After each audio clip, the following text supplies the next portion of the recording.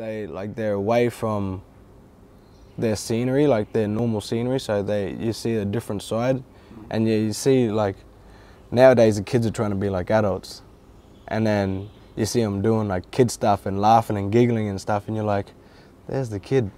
You know, that's what we want to see. We want to see that kid, not the person that's trying to be an adult.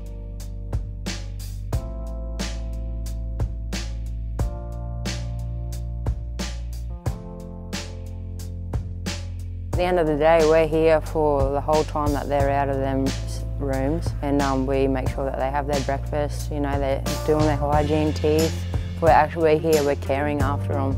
You know, unfortunately, some of them out there don't have that sort of support. Just understanding a lot with the kids, like where they come from, their background, knowing there is a fine line between getting along with them really well and being their friend. It is a fine line, but at the same time it's a huge difference. And I think knowing that and finding the balance in that is key.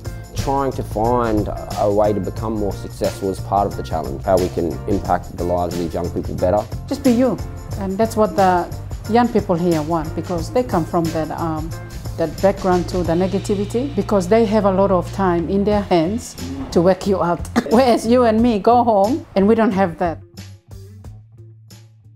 Well, I'm a qualified personal trainer, and I was working at the PCYC as a personal trainer and running the gym there. And my role towards the end ended up changing a little bit, and I was doing a lot of programs with the youth, and some of them were kids that were obviously in and out of here. Music's one of my big passions, so that definitely helped me get along with a lot of the boys, and they all love music in here. So some of these young fellas, with all the technology comes through nowadays, can use all the different instruments on there and make their own kind of style of music. They all got different backgrounds, they've all been through different things. I build a big bond with these boys, so we call it a rapport. We build a good rapport. I think that's where I've succeeded, and I've built a good rapport. I can walk around to any unit and all the boys or girls will know me and have a laugh. Yeah, so it's good. That's, you're basically like a big brother or a big, you know, an older friend that they can turn to if they're in trouble or anything else, you know. I like that feeling. I'm the oldest of 4 as well, so just a natural little play for me, really. Every young person will come into the centre on silver.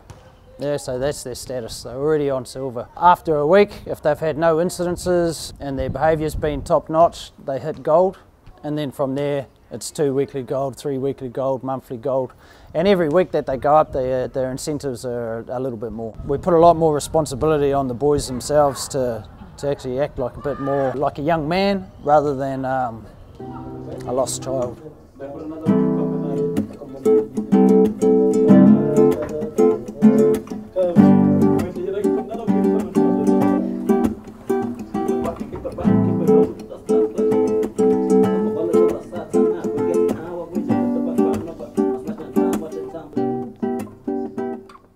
You are in a classroom looking at PowerPoint presentations and learning the theory side of everything, but then you get to go out and you've got to do hands-on stuff. Learning about culture, that was a big thing for me. Like, I knew a lot about the Aboriginal culture but not much about Torres Strait Islander culture. Procedures and policies and what our role's going to be. I'm an army brat and joined the army myself. Got out of that and spent 10 years in the IT, security cameras, all that sort of stuff. I come from hospitality, so I've definitely learnt a lot. The good thing actually that I learnt is you can't come in here and be all about safety and security and then be all about youth work. You have to be in between, that hybrid as they call it. Security is obviously a big thing. You want to go home to your family every night, so security is a big thing, but you got to be mindful of the young kids and what they've been through, and just try and be a role model for them. Yeah, you don't really want to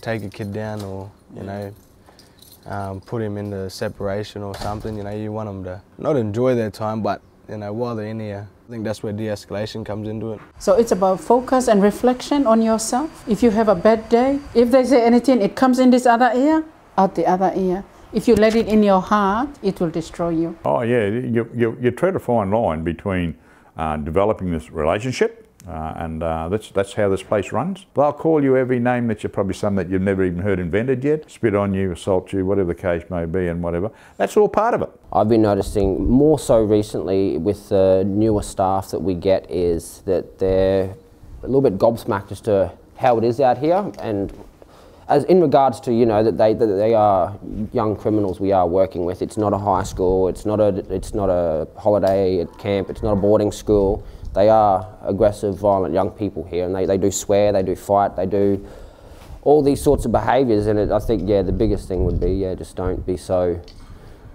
thrown off by it. Like, it's kind of expected, that's what the behaviours are you're going to be dealing with. I felt myself, like I can't be pretty young, 23, so I learned a lot about myself and like how I react to situations, because, you know, the workplace we are in, the young people do tend to push you, you know, and test your limits and that.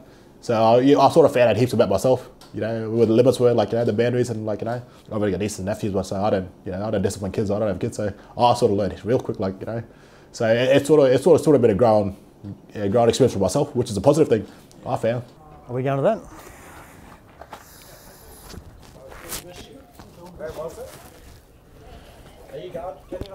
Yeah. Jake. What I find here, how I got to where I am and love the job, is you need to speak up and speak your mind. Be real, don't be fake. As I said, if you be fake, the kids are going to pick up and they'll play on that hardcore. Like, just come in, and you've got to be in here for the right reasons. And you've got to, in the end run, you also have to have a heart. Well, that's how, by being fair, firm and consistent, that's my sort of personal rule, is that you learn the respect by acting that way.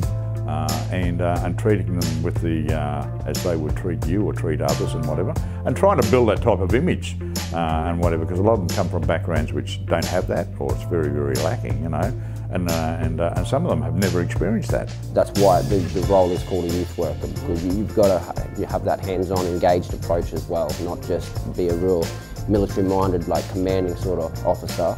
It is a little fair bit more hands-on and engaging with the young people. 100%. I reckon that's what I try to tell the new trainees when they come in, the new staff. Just be genuine. They're just like me and you. They can tell when someone's fake. You know, they won't respond to you that well. You'll get a better rapport with them if you're genuine. But sometimes, like, when you see them come back in and you feel disappointed in them, but then you feel disappointed in yourself more, because you feel like you're not doing your job properly, really, as a youth worker, or you're not getting through to them as much as you think you are.